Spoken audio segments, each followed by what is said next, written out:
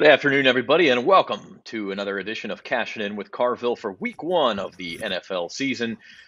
James, where are you coming to us from today? I'm coming in from the Shelburne Hotel on St. Stephen's Green in Center City, Dublin, Ireland, where I'll be attending a Carville family reunion this Saturday in County Monaghan. It's going to be over 100 Carvilles there from England, Ireland, and the United States. That is fantastic. I could have had 100 guesses and not guessed that one. There you go. You'll show up just as well as Northwestern did a couple of weeks ago there.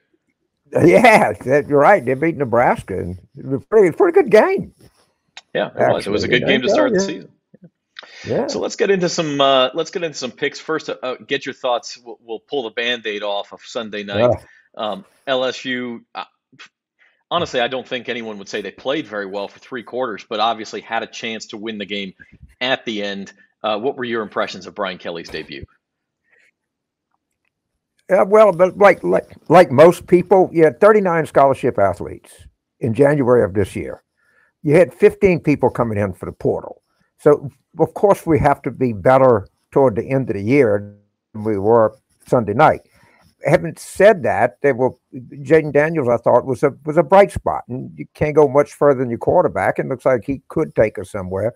But the quarterback can't get any further than the offensive line, which obviously we knew going into the year that was an issue, and it's still an issue. I mean, that's my analysis of where we are, but I think we're going to win a national championship in the next 4 years. I think it'd be that fast. When Jaden Daniels threw the touchdown pass to bring LSU within 1 point as time expired, were you hoping Brian Kelly would choose to go for two at that point, or were you happy with overtime? I was so happy with overtime and so overcome just once they lined up. It was just one of those moments. In retrospect, you said, well, I should have gone for two. Again, it was a breakdown in the offensive line. Mm-hmm. I mean, it's that easy. That's it, and we knew that going into the year. Now we just had some big recruit out of Neville, and they're going to fix that. And I think they'll get better this year. And they got, a couple of 3 games that they can work on things. And, once the last half of the schedule starts, well, the fecal matter engages the rotor blades. Yeah, that's one way to put it. So anyway, that one's over. LSU plays at Southern, or hosts Southern, in Baton Rouge, of course, the crosstown battle. Kind of a cool deal that the two schools finally get together on the football field. It is, and the backstory on this is that it's good for the state. The legislature really, they're going to play a Louisiana school every year because it's just the economics of it. Southern will get as much money playing LSU as to get for every other game. Some sense McNeese, or Northwestern or ULM, the same thing. And so they actually go to the legislature, and the legislature pressures LSU to play at least one in-state game a year.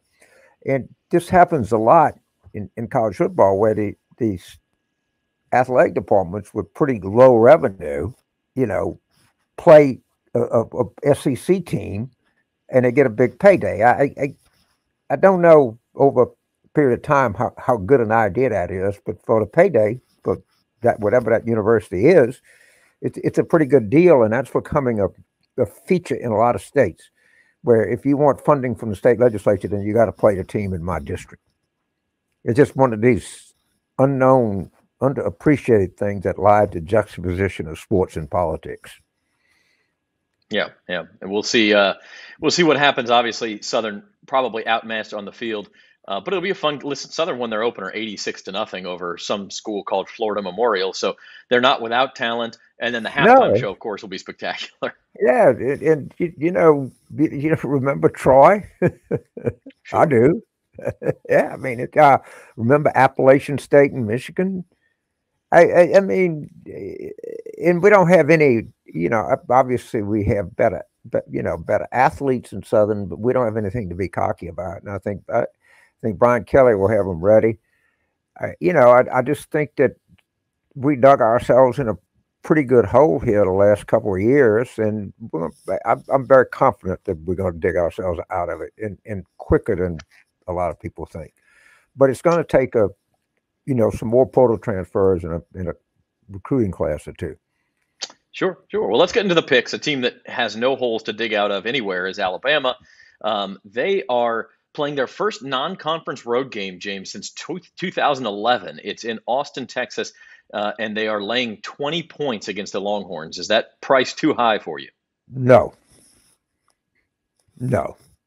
And he's going to have that team so ready, and I probably saw, because he's getting Arch Manning, and he's getting some recruits, but he's not ready. Good thing he's coming to SEC in 2025, because I don't think he's going to be ready in 2022. So we like Alabama over Texas. Moving on with the picks, we'll see if we can open up a few oysters and find some pearls in these picks. Iowa State and Iowa, the Cy-Hawk game, as it were, always a fun one. Iowa, James, won 7-3 last week with 2 safeties against South Dakota State, and yet they're still favored here. Which way do you go? I go with Iowa State. First, Iowa State, they got a great coach, man. I mean, of course, Iowa has a great coach. He's probably a guy's been there maybe longer than any other D1 coach. But 3.5 is a lot. And I watched a good bit of the South Dakota State game. They're pretty good. But I mean, they hold a lot of teams. They're not a bad team.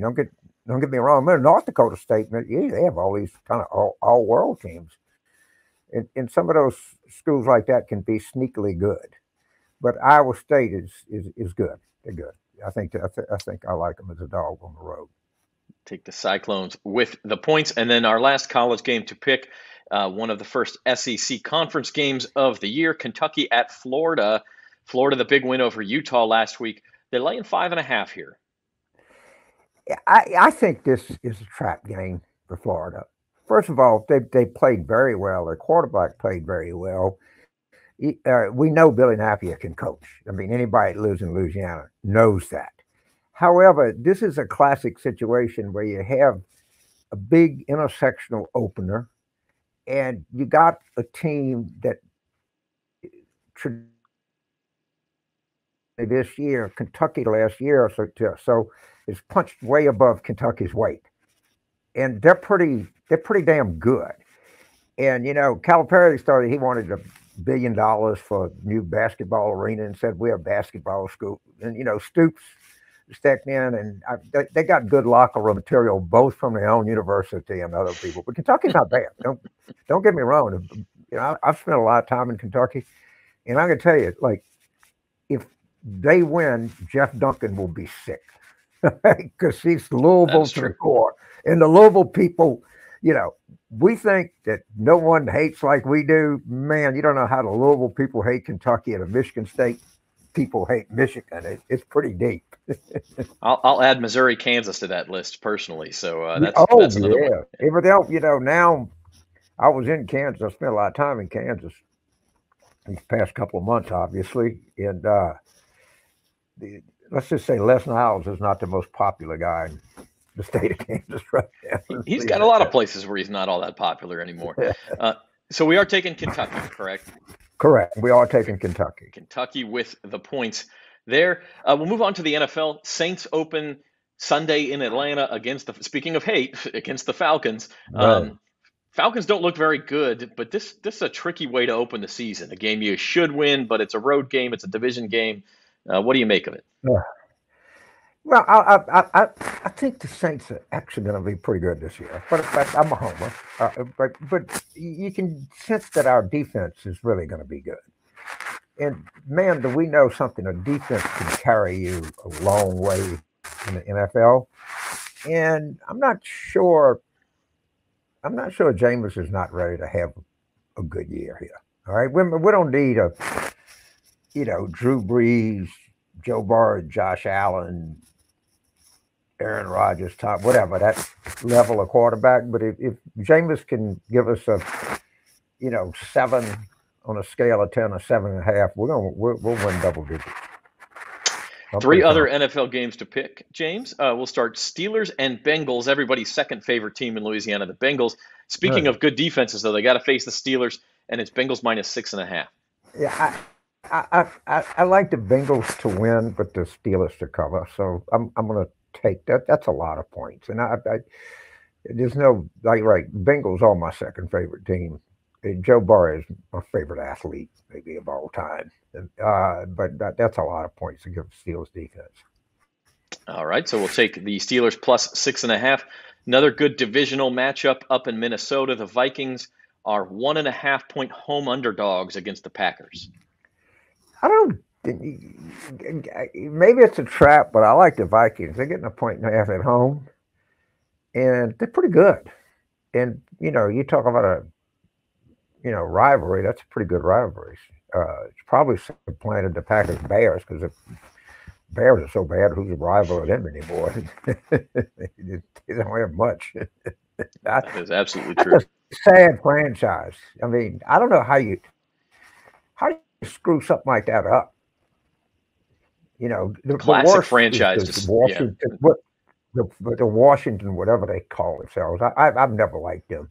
When I went there, I've lived there for a long time. I never liked the Redskins. I didn't like their owner. I didn't like their mascot. I don't like their colors. I don't like their stadium. I still don't like them. It's not a very admirable franchise of the last 20 years. I agree with that. And the Bears are really just kind of inept, though. While we're on that I am topic. that for. Remember we played them. Mary and I went to the game. It was like 2006, and uh, we played them, and we lost. It was a pretty good game, you know. Yeah. But yes, Yep. All right. And the final pick, Sunday Night Football. The Buccaneers, the favorites in the NFC South, they're minus 2.5 at the Cowboys, a couple of division champs from a year ago. I like the Cowboys here. I mean, you got to believe they're going to be ready. And some of this stuff with Tom Brady is, frankly, kind of weird, don't you think? Oh, it is. That press conference was something else. And because he's Tom Brady. He's Babe Ruth. He can do what he wants. He's Yeah. he's It's LeBron. just What are you going to say? Nothing. t- But taken off in the middle I of training wouldn't camp. And I wouldn't bet on. But there's just uh, there's something weird going on with the franchise. Uh, I, I, yeah. that's just sticking my head now. And say, I don't know if I want to invest in this. But we'll take the Cowboys and Grimace. So your picks in college: Alabama over Texas, Iowa State plus the 3.5 over Iowa, Kentucky plus 5.5 over Florida. Then in the NFL, we have the Steelers with the points, the Vikings with the points, and the Cowboys with the points. So the dogs are barking again. Yes, sir. And I'll say this: you can't win them all till you win the first six. That's correct. How about a bonus pick for tonight's NFL opener? Bills minus 2.5 at the Rams. Who do you like there? Ah, that's about that. That doesn't seem like a terribly good value pick because the Rams are the Rams, and Aaron Donald is Aaron Donald. I mean, that guy's worth a point and a half himself. All right. So I'm gonna pass. Be a gas, but I'm gonna take it. We'll go to El Paso. All right. We'll like that. And it'll be the middle of the night where you are, so you won't be watching Right. anyway, and see what happens in the morning. All right. Exactly. Like I say, you can't win them all till you win the first six. Let's go get them. Thank you, James. You bet, man. All right, James Carville. And that has been Cashing In with Carville for week 1.